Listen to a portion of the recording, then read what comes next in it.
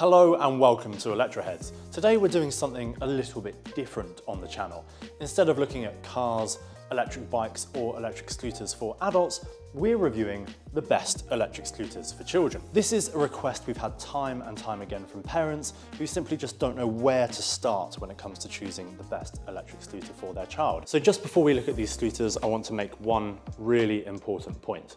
When we review adult electric scooters, the most important thing we have in mind is safety. Are the brakes good enough? Is the scooter reliable? This is even more important when we are reviewing scooters for children. Your kids might be on these scooters, so it's really important to us that we feel confident recommending these products. We're looking at scooters from 3 brands, Windgoo, Razor and Zinc. They all have a great reputation for making kids electric scooters. And what we'll do is help you decide which one is the best for your child. So it's time to pass you over to my little mate, Gabes. Gabes has been watching Electroheads with his dad since we launched in 2019, so he is obsessed with electric scooters. When we needed a kid to help us with this review, we put a call out on our channel. Gabes answered the call and we thought he was perfect to do this. So I'm going to pass you over to my assistant today, Gabes. Hello Electroheads, my name is Gabes and Rich has asked me to review and test these kids' scooters to see which one is the best for you to buy. Let's go!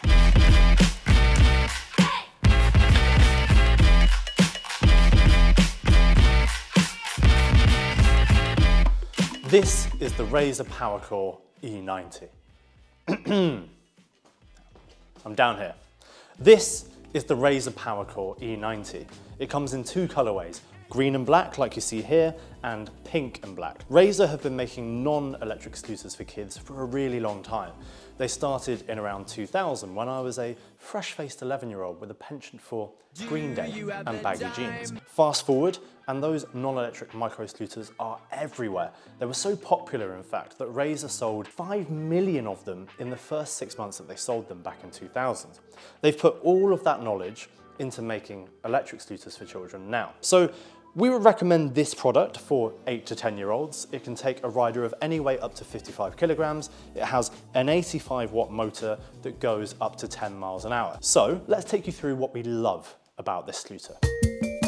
The claim of giving up to 80 minutes of continuous runtime stacked up in our testing, and as any parent will know, more runtime means less moaning. Razor's build quality is clearly a cut above its competitors. It's a little tank that feels like it will survive being chucked down on tarmac when your kid gets called in for dinner. I'm a tank! That said, it also has a retractable kickstand, so hopefully your son or daughter will use that feature when they're done with it and neatly tidy it away. It's good that this part is a voiceover because I couldn't keep a straight face on that line. The hub motor doesn't have all of the moving parts of a chain motor and therefore will require less maintenance over time. Good news for the parents out there that don't know how to change a light bulb, let alone fix a motor. Here we have our light bulb on the ceiling light.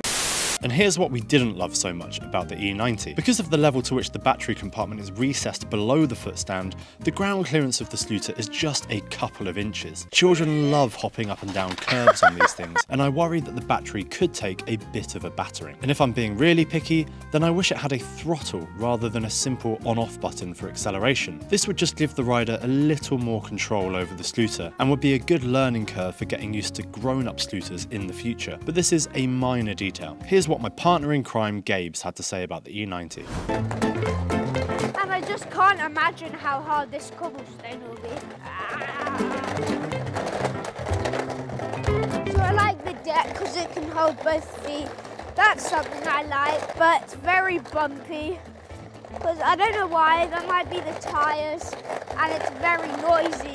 Thanks, Gabes. I guess I'll start looking for a new job right now. Okay, now we're looking at a scooter for a younger age bracket. This is the Windgoo M1. I'd say this is perfect for children early primary school age, so let's say 4 to 7. It has a top speed of 5 miles an hour, so your child can't go whizzing off when you're not looking, and a claimed range of about 5 miles. But in our testing, we found that that's closer to around 3 miles. That said, that makes it useful for a number of different use cases. So for example, if you want to go for a nice relatively long stroll and you want to have your kid come with you and ride a scooter rather than moaning about their legs being tired, then they can just ride alongside you at walking pace. The other good thing about this is it is genuinely so light that it can be used just as a normal kick scooter without the electric assistance. So if it runs out of battery, you shouldn't get too many complaints from your child about that. It's still a lot of fun without it. And as you can see, when you turn it on, it does this really fun light show, which I think is actually quite cool because it's exciting and it's fun for kids, but it also means that people can see them coming, which is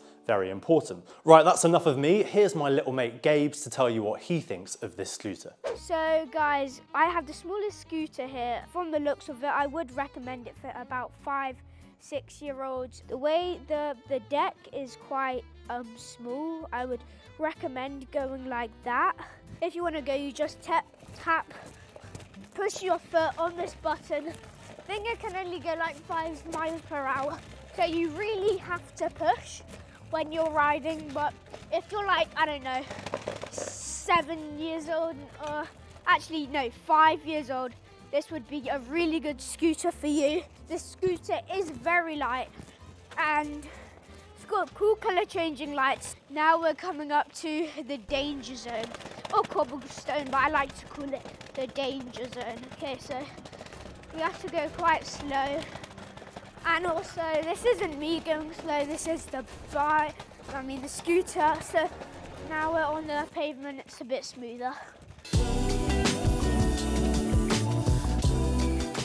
Right then, now it's time to take a look at one of the fastest scooters of the bunch we're looking at today. This is the Zinc ECO. I'd recommend this for children aged 13 and up. That said, our test rider Gabes is only 10 and he absolutely loved this scooter. So if your kid is a bit of an Evel Knievel and is younger than 13, then maybe this is for them, but my recommendation is 13 and up, and that's because of the top speed of 15 miles an hour, which is the top speed of many adult electric scooters in the EU. It can be reduced to 12.4 miles an hour or 6.2 miles an hour using the 3 speed modes, which you can navigate on the LCD screen here. It can take any rider up to 80 kilograms, and with a 200-watt motor, it's nearly as powerful as a lot of entry-level adult scooters that are around 250 watts. So it really is a scooter for adolescents, and let's take you through the things that we love about the Zinc ECO. The puncture-proof tyres can withstand the destructive forces that teenagers put things through. Weighing just 9 kilograms with a 200-watt motor, this is a very zippy little scooter, so little Gabes was having a whale of a time. We've read a lot of good things about Zinc's customer service online. One of the biggest problems when shopping for scooters online is trying to work out who to trust, and having positive reviews around customer service is a big plus. Here's what we don't love so much about the Zinc ECO. The electronic rear brake isn't very effective, so you'll find yourself using the step-on fender brake more often than not. Personally, I think lever-activated brakes are safer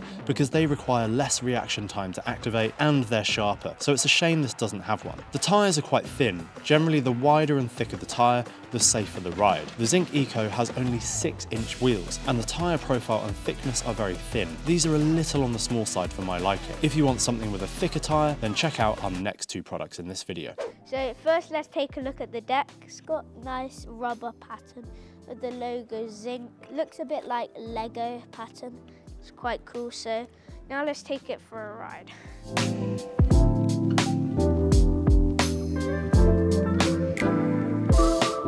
So guys, we're currently riding and I want to see how it feels on bumpy surfaces. So I'm going on the slower speed and okay, feels quite okay. Okay, wow, so that was quite tense, but that was a step up from normal. So it just feels really nice riding, and I could really get used to this. I do have an electric scooter myself, because I was in an Electroheads video where I reviewed it, and I did get to keep it. And we'll put that in like the link in the description. So it's just basically really fun to ride around. The Razer PowerCore S85. I think this is the best and safest scooter for kids aged 8 to 12. And a big reason for that is, despite the fact it has a lower top speed of 10 miles an hour in comparison to the Zinc ECO, which is 15 miles an hour, I just want you to look at one thing. So look at these tyres, and we're going to compare them to the tyres on the Zinc ECO.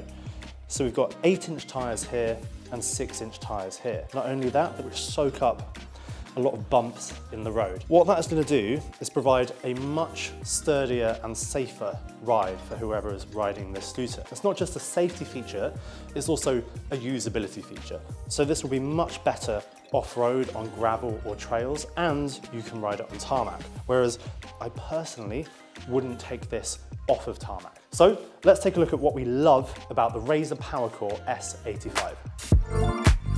I've already mentioned the thick tread tyres, but I didn't mention their pneumatic. These are pneumatic tyres. This adds further cushioning that acts as a quasi-suspension, making it a very comfortable ride. The S85 has a lever brake and a foot brake. This ensures your child can come to a stop quickly if they have to. The handlebars on the S85 are covered in a soft covering, making it easy going on the hands and wrists. As with the other Razor in this video, the build quality is very impressive. It feels like Razor have used their decades of micro scooter experience to build something bomb-proof. Not literally. The S85 owner's manual comes with detailed instructions on how to replace parts if anything goes wrong, right down to the brakes and tyres. Not everyone wants to be doing this themselves, but it just shows that Razor care about their customers, which is nice to see. If I was going to change one thing about this scooter, it would be to make it a little quieter. The Razor's motor is louder than the Zincs or the Windgoos, but I suppose the other way of looking at this is that people will definitely hear your child coming, which is probably an unintended safety feature. So before I pass you over to my little pal Gabes, I want to say this is officially an Electroheads recommended product. I feel very comfortable saying that you should buy this for your 8 to 12-year-old child, that it will be safe and that it will be reliable. So there you have it, Electroheads recommended product, and we've got all the details about it in the link in the description below this video. Right, over to you, Gabes. And so let's talk a bit about the deck here where you put your feet. So it's got the logos Razor PowerCore, so that's quite cool. Nice design and everything, and let's see how comfortable it is. So this is comfortable and nice, and this is probably my favorite way of doing it. You can also do like that. It's not as comfy though, and might not hold your balance. So let's take this thing let's take this thing for a ride. Very fast, very, very, very fast. So now let's make a pit stop and get some of the other scooters. I want more. This is very fun, guys, very fun.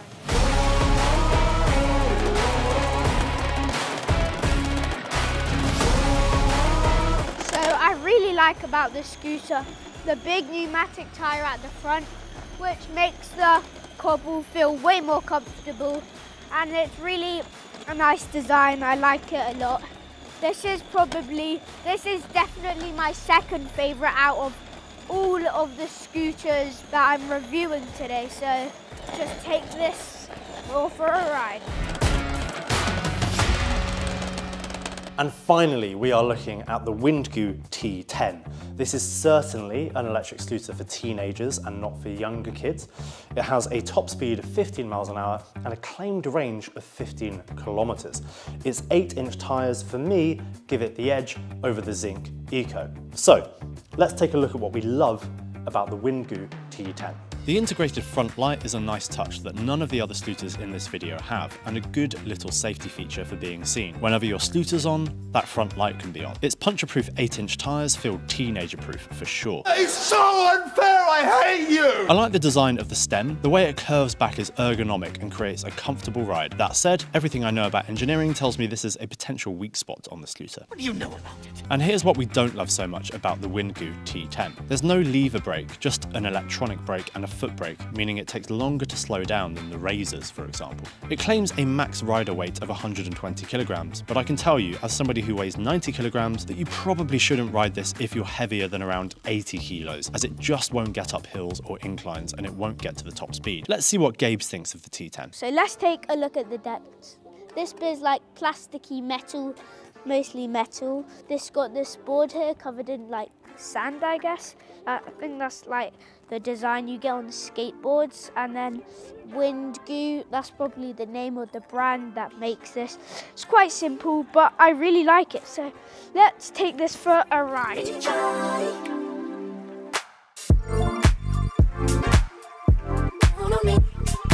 I really like this light because it's quite in a nice shape. It has a nice like feel to it. You just feel like, I don't know, you're just not like, I don't know, it has a different feel to it.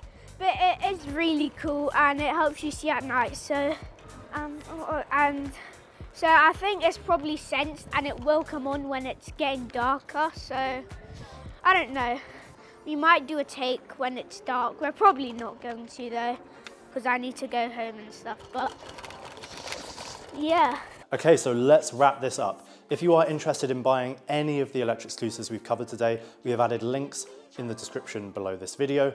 These are our 2 highly recommended scooters, but we think all 5 of the scooters are good options depending on what you're looking for. Before you do buy an electric scooter for your child, please bear in mind that they are not toys. They're motorized vehicles and safety precautions should be taken when riding them. I always wear a helmet when riding a scooter, and so should any child doing so. Also, perhaps consider wrist guards, knee pads, and elbow pads, because things can go wrong when you're riding these things around. We do have plenty of videos on Electroheads about safety, so if you are not subscribed to our channel, then please go ahead, hit the like button, hit the subscribe button, and if you have any questions about any of these scooters, feel free to ask me a question in the comments and I will do my best to answer. One last thing, don't ride any of these scooters in the rain. They are electronic products and riding them in the rain could damage them and it could void your warranty. So that's it, I think. Thank you so much for watching. I hope you found this helpful and good luck in buying the electric scooter that you're looking for. Take care. Each new blessing I receive, it keeps bringing